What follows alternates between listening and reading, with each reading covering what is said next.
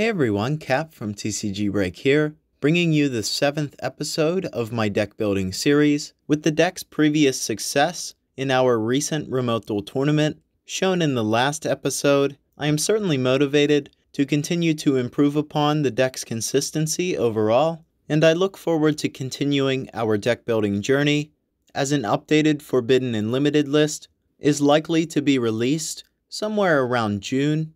So I am eager to go up against new matchups as the meta starts to form post-ban list. So with that being said, without further ado, let's get into the changes I made to the deck this week. Starting with the Ice Barrier lineup, I'm playing 3 Revealer of the Ice Barrier, 2 Speaker for the Ice Barriers, and 1 General Wayne of the Ice Barrier. I believe this is a great ratio for the deck overall. As with the previous weeks, I am slimming down the Ice Barrier monster lineup in order to fit more cards, such as hand traps and additional trap cards. Additional Ice Barrier monster support, I'm playing the 1 copy of Zooajin, the 1 Warlock, the 1 Hexa Spirit, and the 1 Defender. And as for the tuner targets, I'm playing the 1 copy of Fishborg Launcher and the 1 Crystron Citri. I have dropped the 1 copy of White Stingray utilized in the previous episodes. I'm still playing a fairly standard frog package with 3 copies of Swap Frog, 1 copy of Dupe Frog, and the 1 Ronin Totem.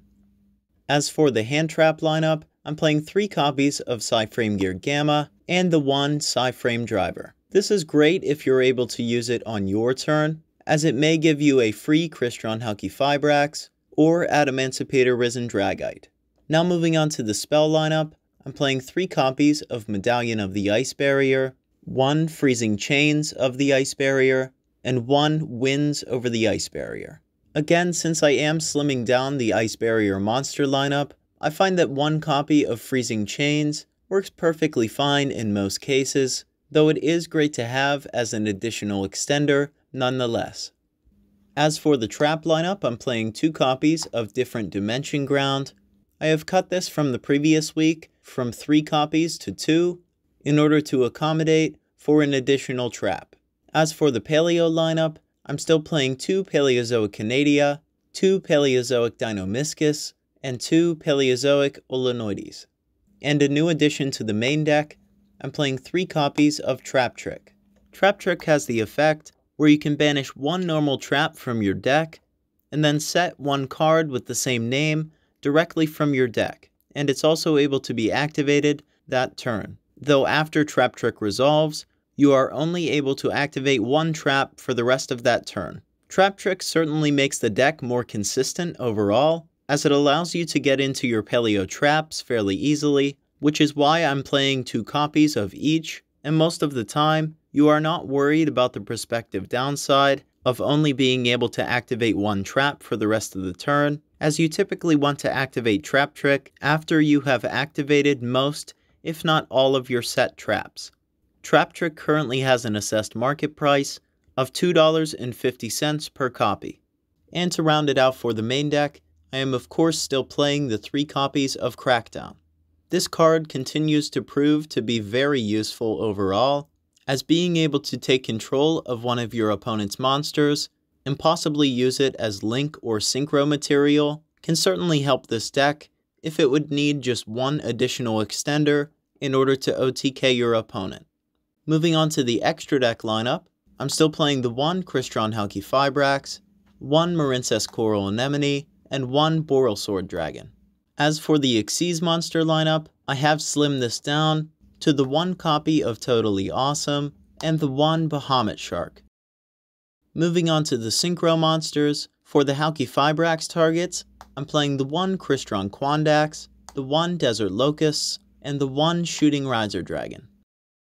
As for the level 8 monsters, I'm playing the 1 Adamancipator Risen Dragite, a new addition in the form of Psyframe Lord Omega, as well as 1 copy of White Aura Whale. Omega is a great target to synchro summon into if you are able to use the Psyframe Gear Gamma on your turn, as it has the once per turn quick effect during the main phase, where you can banish Omega from your field and 1 random card from your opponent's hand face up until your next standby phase. Also, during your opponent's standby phase, you can target one banished card and return it to the graveyard. Omega also gives the deck some much needed recursion, as if it's in your graveyard, you can target one other card in the graveyard and shuffle Omega and that targeted card from the graveyard into the deck. Omega currently has an assessed market price of $2.75 per copy. White Aura Whale is also an excellent addition to the extra deck, as it has the effect when it's synchro summoned, where you can destroy all of your opponent's attack position monsters. It is also able to make up to 2 attacks on monsters during each battle phase, and if it attacks a defense position monster, you can inflict piercing battle damage. If White Aura Whale is destroyed by an opponent's card, whether that be by battle or card effect, and sent to the grave, you are able to banish one other water monster from your graveyard and special summon White Aura Whale as a tuner. This currently has an assessed market price of $4 per copy.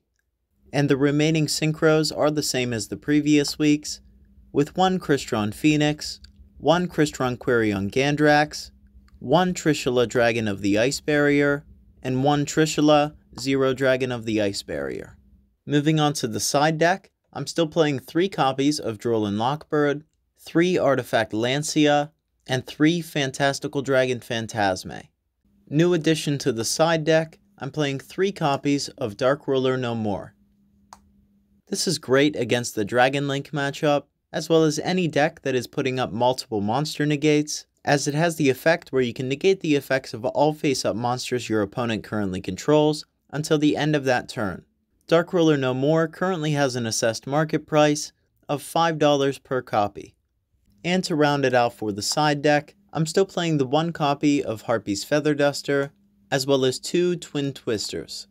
So with these changes in mind, let's get into the duels for this episode and see exactly how well the deck performed.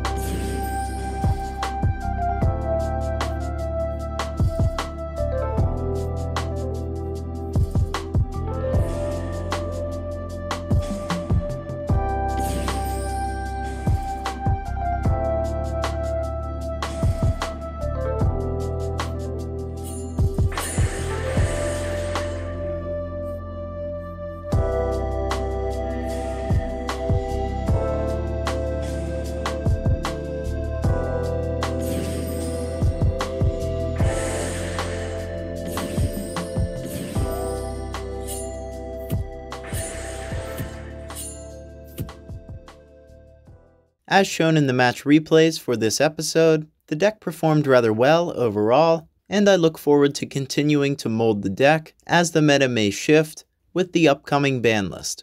With that being said, that's all I have for this episode. As always, if you enjoyed the video and would like to see more like it, feel free to give us a like and subscribe. Feel free to leave any suggestions regarding changes you would make to the deck in the comments below.